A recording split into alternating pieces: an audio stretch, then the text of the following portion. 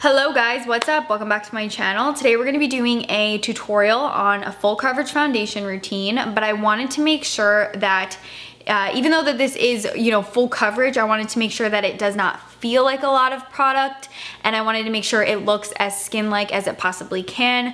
Now obviously when we're doing a full coverage foundation look, you will be able to tell that it's makeup, but I still didn't want it to look too powdery. I didn't want the complexion to look dull. I just wanted it to look as healthy and realistic as possible while still being full coverage and still giving you the, products and tips and tools and techniques to hide what you wanted to hide on your face. So I really hope that you guys find this tutorial helpful.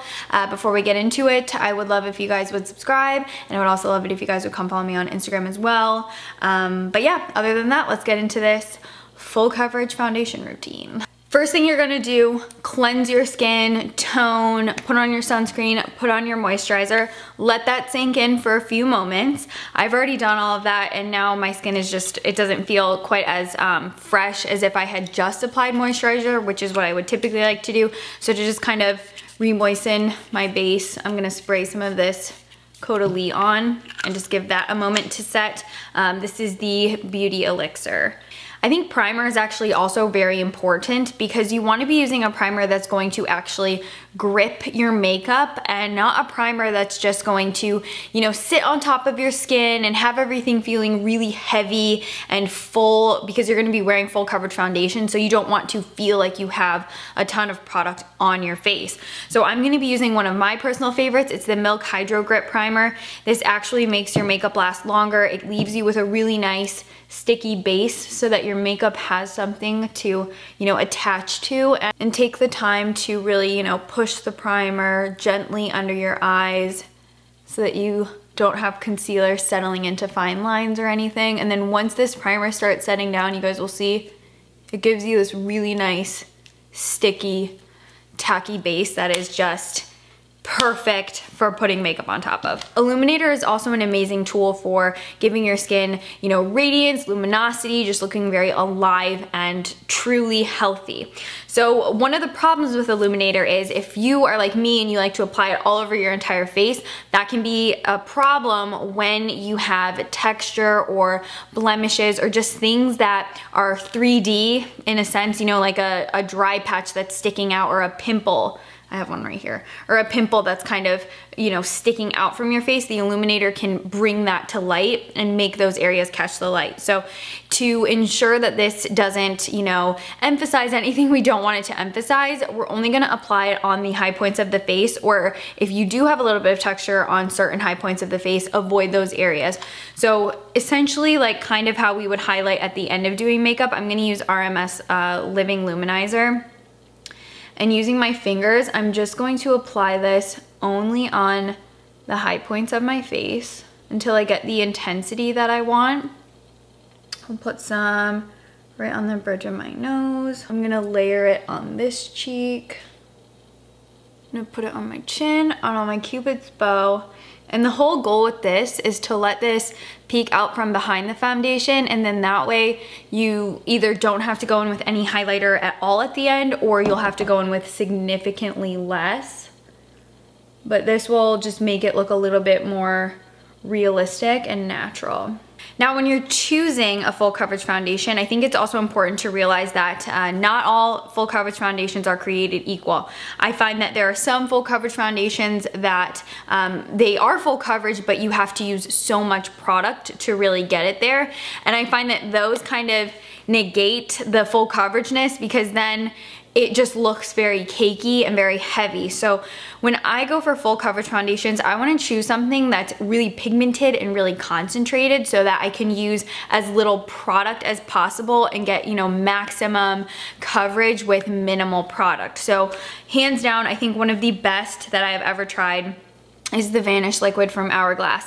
This stuff is so concentrated and so pigmented, and the tiniest little bead of product can be stretched very far. So I'm gonna show you guys how I use this to get full coverage. I use the shade Warm Beige, and just to show you guys, let's start off with just that much product. Disperse it between your two fingers, and you're gonna start dotting this all over your face. It's already giving me so much coverage and that was barely any product.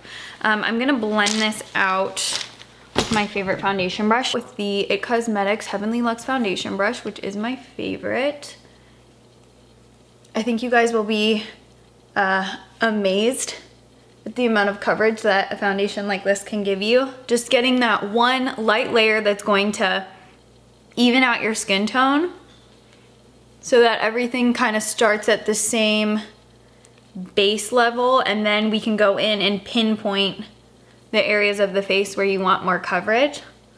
But just get one really thin layer of coverage so that everything is kind of starting off on the same page. First layer of coverage is done. Give the foundation a moment to set down before you go in with one more layer. And again, just the tiniest bead, even smaller than we did last time.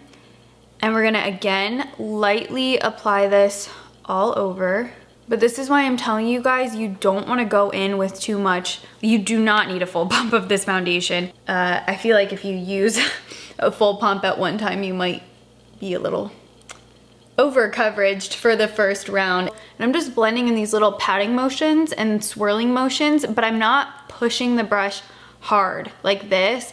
You're just gonna ruin all the hard work. When you're blending out foundations and stuff like this, you want to let the bristles of the brush do the work and you guys just do the movements so that it all gets blended out as naturally as possible. Now you guys can see we're at that pretty full coverage stage right now. Just a little bit of the freckles are peeking through. The pimples on my forehead are completely covered, and most of that hyperpigmentation that I had earlier is completely covered as well. There's still a little bit of hyperpigmentation around my mouth just from previous acne breakouts. But I'm gonna show you how you can conceal those areas with this foundation. So I'm just gonna take, again, the tiniest little bead, apply this wherever I have any lingering coloration that's peeking through that I just kind of want to disappear. Like right there, that's from a pimple. And we're not gonna be spreading this thin or far. We're using this as we would a concealer pretty much, and only keeping it in targeted areas. And now we'll go in with concealer. I'm gonna use my personal favorite, NARS Radiant Creamy. I wear the shade Ginger. I think that this concealer is one of the best ever. And we're gonna do the same thing. Just apply a few dots around your eye area where it's the darkest, and then use the heat of your fingers to blend this concealer in. The warmth of your fingers will keep the product warm, and you'll have more time to blend it in than if you were using like a brush or something. And then if you notice that, like let's say you have a little bit of fingerprints that you wanna blend out, then you can go in with your brush. But I like to do fingertips first, then brush for finishing blending, just like that.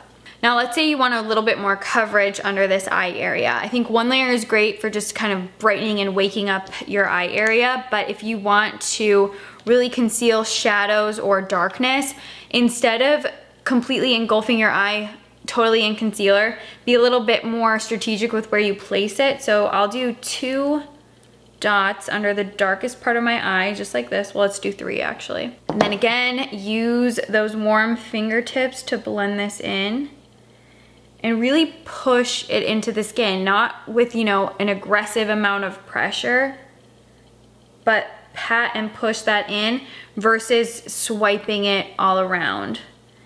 Again, we can go in, and then again, we can go in for final blend with that little concealer brush. Setting the face is also a very crucial step because you want to make sure you keep all of this makeup in place, but you also don't want to overload your face with powder, because I think that can also be a dead giveaway and really ruin a skin-like finish. So I'm going to be setting with the Hourglass Ambient Lighting Powder. This one is in Radiant Light, and for the under eyes, I'm gonna use a really tiny concentrated brush like this. This is a Nabla soft crease brush. I'm just gonna pick up a little bit of powder. I'm gonna tap off the excess, and I'm gonna lightly, and I mean lightly, pat this under my eyes, just to keep that concealer in place. and prevent it from, you know, creasing or moving around.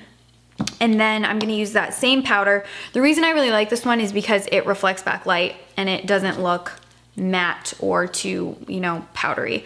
So I'm gonna take a Wet n Wild P53 brush, and what I'm gonna do is just lightly set the places of my face where I would be the most prone to makeup breaking down. So for me, that's the T-zone. And I'm doing a really light layer of powder. And then let's do a little bit on the center of the cheeks. If you want more powder, then what I would say is do one light layer, step back, assess the makeup. Do you need more? If you don't need more, then skip out on it, because over powdering will really kind of age your skin and just, again, be a dead giveaway that you're wearing something full coverage. So just work in light layers and kind of assess, you know, where you actually need the powder.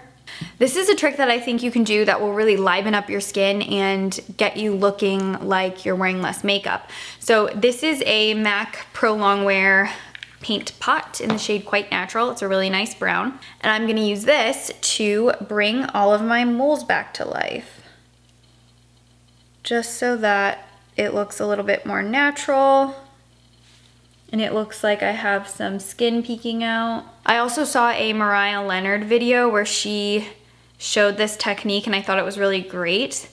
So what you do is you take your finger and you draw little dots on your fingertip. Just get the product that you're using for your freckles like that. And then you just lightly tap it on your nose and you'll get freckles really fast, and they'll be more sporadic and natural looking, which I really like. So I'll just put some freckles right in the center of my face. I think that always gives you a little bit more of a youthful appearance, makes things look a little bit less full coverage. For bronzer, I'm gonna use this Natasha Denona bronzer and blush powder. And I'm just gonna chisel out my face with this, bronze it up. You'll want to use a bronzer and blush when you're doing full coverage, because they really are gonna help you get that life back to your skin.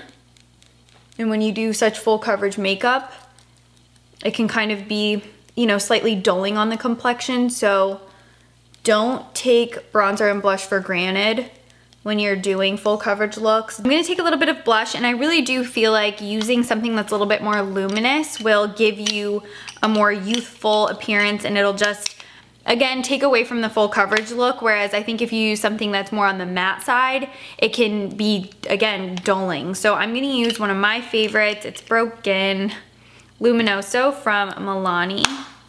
And I'm just using this same brush again. And I'm gonna swirl this right on the apples of my cheeks. This blush has a lot of shimmer and it just gives you a little bit more of a youthful, juicy looking cheek versus something that's gonna be, you know, too matte. So I love how this just replicates a healthy glow. So to ensure that you take away any of the chalky appearance to the skin or any area that's looking a little bit overly matte, you can go in with a spritz. I would personally recommend something that doesn't have a pearlescence. So something in the family of MAC Fix Plus, Lila Bio Glow. I'm gonna be using the Caudalie Beauty Elixir today because I've really been liking this one. But anything that doesn't have a shimmer in the actual formula, just because if you use something with a shimmer, it can overly emphasize, again, texture that we tried to hide and things like that. So I'm just gonna do a light mist of the Caudalie Beauty Elixir, just all over. Make sure you get it everywhere. And then just give it a minute to dry. And everything will go back to a little bit more of a softer finish, and it'll just take away that powder look that we had going on. All right, so now that the mist has dried down, I can definitely tell a big difference, especially when I look up close in the mirror. It didn't disrupt my makeup, but it took away that you know when you can just tell that there's like a light layer of powder and nothing looks quite like skin? That's where the spritz really helps in just kind of ensuring that things look as natural as possible. So I really wanted to create this tutorial for you guys so that I could share with you some of my best tips and tricks, and you guys can also use these tips and tricks and techniques to kind of customize this routine to fit your own specific needs. So I think one of the biggest things is choosing the correct primer. I really think that Milk Hydro Grip Primer is so amazing because it's very versatile and it's just gonna help you get the stickiest base so that your makeup lasts as long as possible. And again, when choosing a foundation, something that has a lot of coverage and a lot of pigment in as little of the product as possible. So not using something that you have to use a ton of product to get that full coverage look, because that's when you start going into the cakey territory, which nobody wants.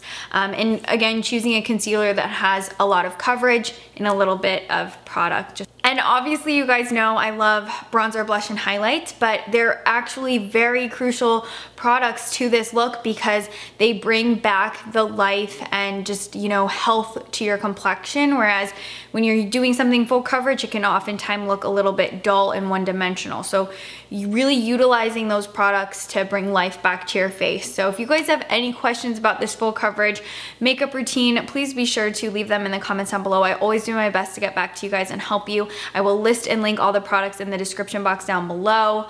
Other than that, you can just leave a comment down below. I'd love to hear your thoughts if you've tried any of these products, or if you have any products that you think I would like to try. Please leave the suggestions down below. Let's get chatting, and please subscribe and come follow me on Instagram if you guys didn't earlier. Thank you so much for watching this tutorial. I really hope you found it helpful, guys. I will see you in my next video. Thank you so much for watching this one. Bye.